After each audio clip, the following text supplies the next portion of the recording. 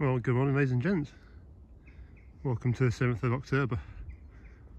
Yes, and I can get the right date sometimes. So, a bit of a different view this morning. This is over this pond slash reservoir slash lake where we saw the geese flying yesterday. You can hear ducks calling. So yeah, I just had a quick walk around anyway. I was talking to the boss the other day and saying, waiting for hedge cutting lad to turn up. And he said, oh, hedge cut turned up the other day. And says, so I knew where I was going. I said, well, you haven't been because the hedges are all still uncut.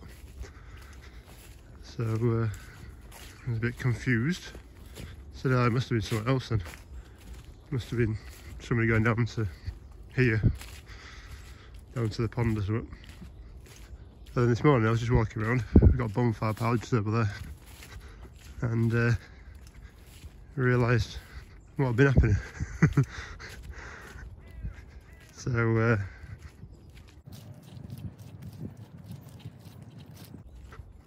right, so this is a view back towards the main house, back onto our land. This is actually somebody else's land I'm stood on pathway, but they've actually been mowed off all this banking down here on our side, so they must have been here for a good few hours anyway.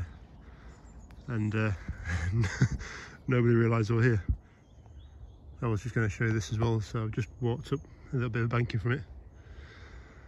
And this is a coppice that was planted about 20 years ago. And as you can see, there's quite a lot of ash in here. And it's also coming to ash dieback. We don't tend to have a lot of ash around here. I mean, we've got one, where is it? There. Got a big one there, and there's a couple just here, but predominantly around here we're on sycamores and oaks and horse chestnuts. But yeah, it's sad to see that. It's probably going to wipe out half that wood. I'll just come to the other side of that wood. You can see the estates over there. This is the neighbouring field that we were harvesting in with Dominator, and I've just seen this rolling up.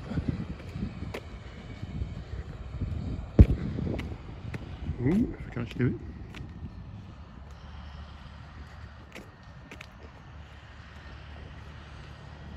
I do like them classes. So God knows what that is, but it's got a bailey on the back of it. Which means it must be harvest time. Or maize harvest anyway. So there's a maize field just over there. If you go back in videos, that's the one where the combine burnt down as well, that October. So I can hit a harvester, I can't see it. Well, that was good timing.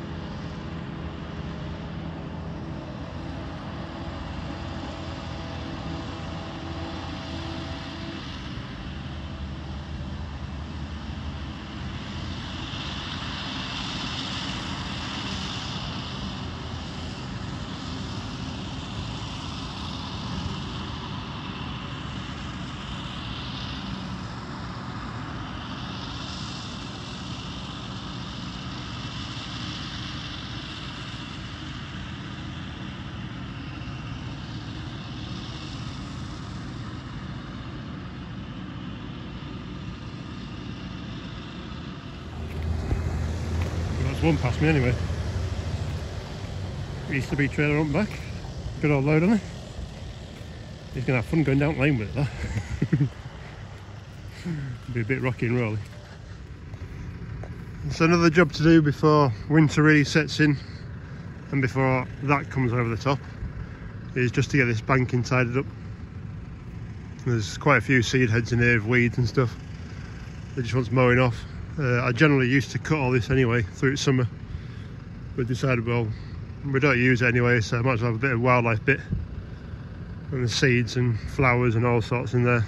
Mostly weeds, yes, but it gives wildlife something rather than just a stale field or a sterile field.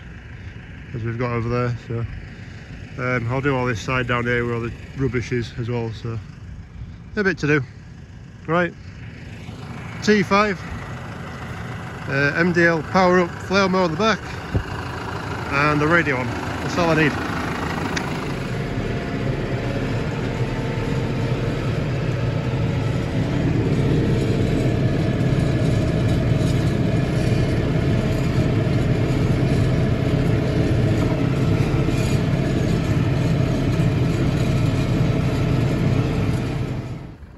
Well, that's that chunk done anyway, so mowed all that off up to the riverbank.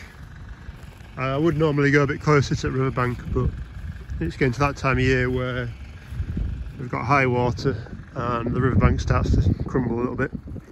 So there's no point putting 40 grand's worth of tractor into the river. Let's take a 2 foot. So yeah, just mowed this off. Again, this is where all that rubbish was. There's a bit more there.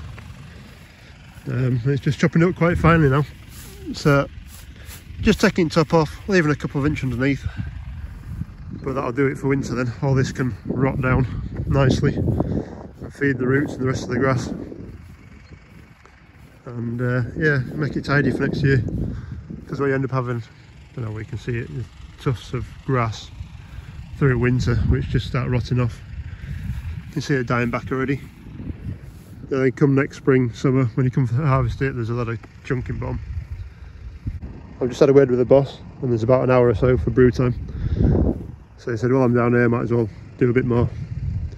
So we'll sit on mowing this out. There is a wet patch, a big wet patch down there.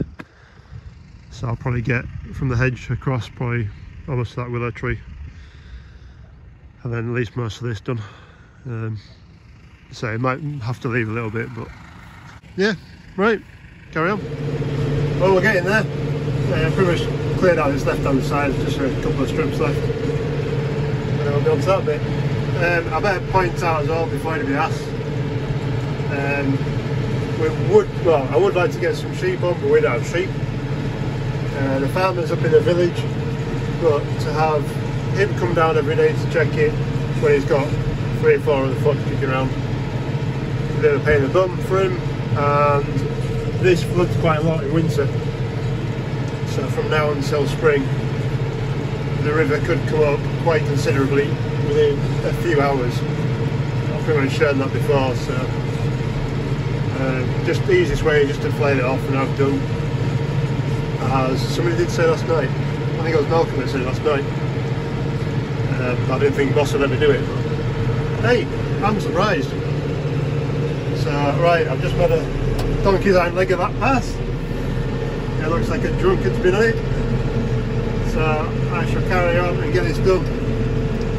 That's probably going to be it for today. I'm sure you're probably bored of me already. So I shall say thank you very much, and I shall catch you on the next one. Cheers. Bye.